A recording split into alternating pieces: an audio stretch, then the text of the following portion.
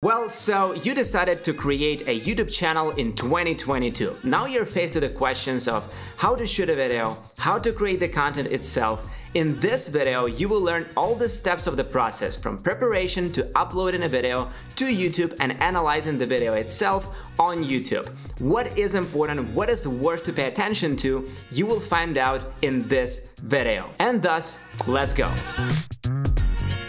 Hi, my name is Arthur, this is the Movavi vlog, and the first question which you have to answer yourself even before you pick up the camera is what is the point of my video? What new things do I want to share? What new answers do I give?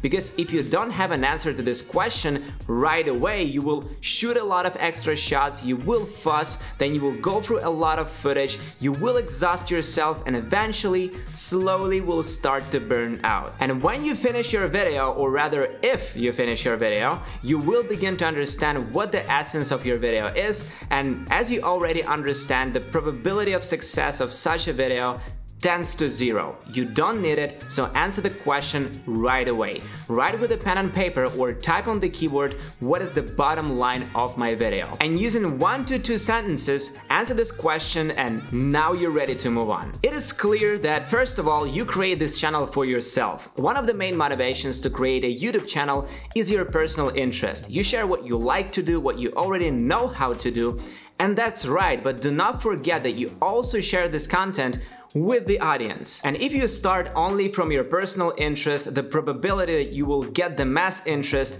even within your niche is extremely small. Therefore, since before shooting your video, you should do a little analysis. You need to understand if the audience is interested in the topic that you're going to cover. And how do you understand this interest of the audience? It is relevant to the video that we're going to create. And we'll look at search volume and what competition this keyword has, and also what volume other keywords similar to this keyword have. And so you can very quickly understand whether it's worth to make the video that you want to make. And if it's worth it, you will see a lot of similar videos. You have to watch almost every video to understand what they're talking about, because this is a community and you have to express your opinion within the community and you have to bring up something new. So take a listen to what they say and think what fresh can I contribute to this particular topic. The next point that appears from the previous one is extremely important, and I don't understand why there are so many tips online that you need to do it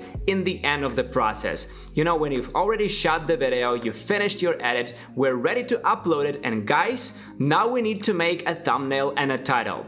The thumbnail and the title are what you need to do even before creating a video. And it doesn't mean that you have to run and make a picture of this thumbnail even before filming, although in fact it can be done in most cases, but it's not about it yet. You should at least visualize how this thumbnail will look like, what connection between the thumbnail and the title will be, well, at least draw it on a piece of paper. You need to understand why the viewer should click on your video, because if the viewer does not click on your video, he will not understand how cool and awesome it is and he will not subscribe. Therefore, guys, accept this as a rule. You come up with a thumbnail and a title even before creating a video. Thank me later. Creating quality YouTube videos isn't always about expensive software and effects. Movavi Video Editor Plus 2022, the Let's Start a Vlog Effect set, Handy set, and the colorful gradient pack were designed to help you create engaging videos that get even more views and are as good as popular creators' content. Movavi Video Editor Plus is designed to save your time. Its interface is easy to master, all the tools and presets are there to help you get many operations done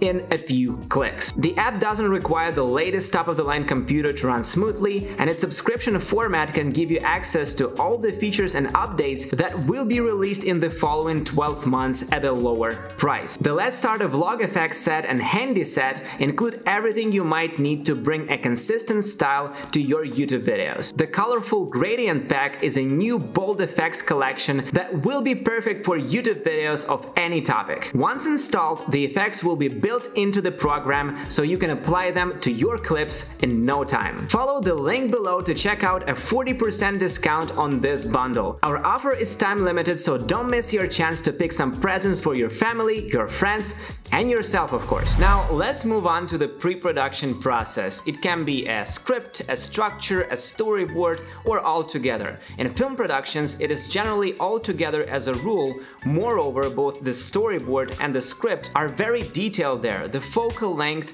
some details of the shot, the angle from above and below, and so on. Of course, we're not going into this with you. We're making a simple structure or a simple script. What does it mean? You have the main line of your video, your so-called A-roll, that is talking head, for example.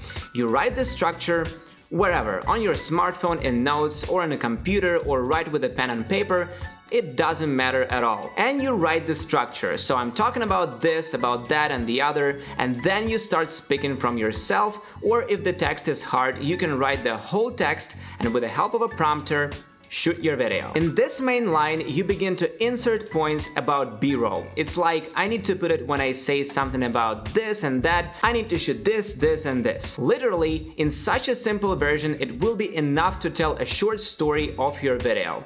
Someone creates a detailed storyboard, but as for me, I think that in most videos on YouTube, there is no need for this, and you can do it with the basic structure or a little more detailed script. And hooray, we have reached your most favorite part, gear. There is a big misconception about the gear for YouTube videos, and when you're just starting out, the lure is very high to get this delicious juicy picture with a blurry background, isn't it? But now I will tell you the industry standard, not only YouTube, priorities, which is important from a technical point of view on a video. This is audio, light, and camera. And to make it more clear, let me demonstrate. What you're looking at right now is a video from a camera which costs several $1,000s. It is a film camera, and I am now using the light of this room, simple room lighting, and also a microphone built in this camera. And I think you're not enjoying the video right now. This is the video shot on my smartphone, but with good lighting and a microphone close to my face. The most expensive thing in this setup is not the light, not the microphone,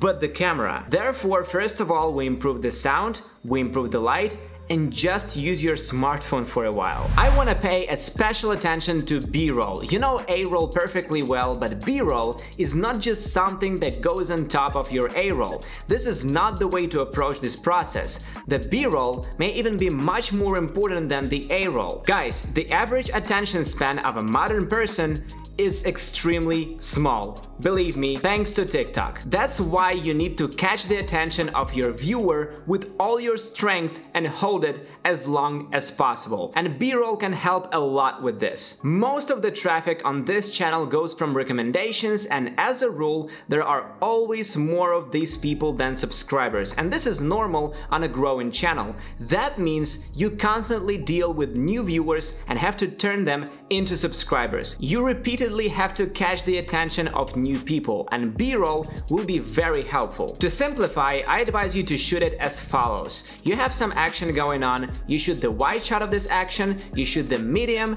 and then you shoot from 3 to 5 close-ups to show and to dive the viewer in from different angles. And I also recommend you to shoot your B-roll always at 50 or 60 frames per second so that they can be slowed down later. Slow motion shots almost always look better, and besides, it eliminates the camera shake. Music is just as important as the sound is. Thus, before you start editing, find tracks that sound good and that will fit the vibe of your video. How and where to search the music, we have a special video on the channel. I strongly advise you to watch it. Before we start editing, we should keep all the files organized. B-roll should have a place in the B-roll folder, and in the B-roll folder, there are several more folders that define a separate type of the B-roll.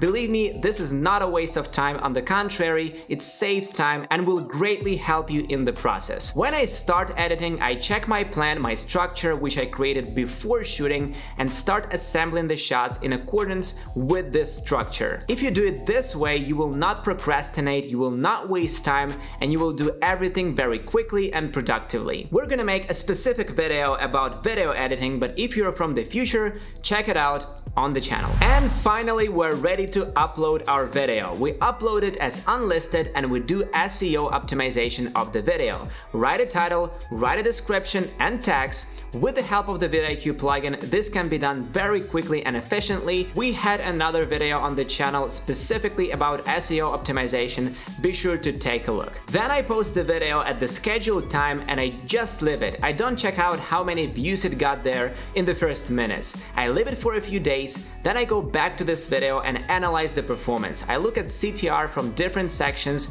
audience retention, and conclude what can I improve next time to make my content better. One of the big beginner's problems is spending a lot of time in analytics. Yes, even if you have already grown a channel, you still won't see any large-scale changes, and this will only cause stress and there is no efficiency in the process. Take a look periodically, every few days, make a conclusion and just move on. Focus 80% of the time on content creation and 20% of the time on analytics. But what worries me the most is that most likely an extremely small percentage of you will apply all these tips that I have listed. And the reason for that is fear and hesitation. It's scary what people will think of me when I post a video. I am not good enough yet. I don't have the gear. I don't know enough yet.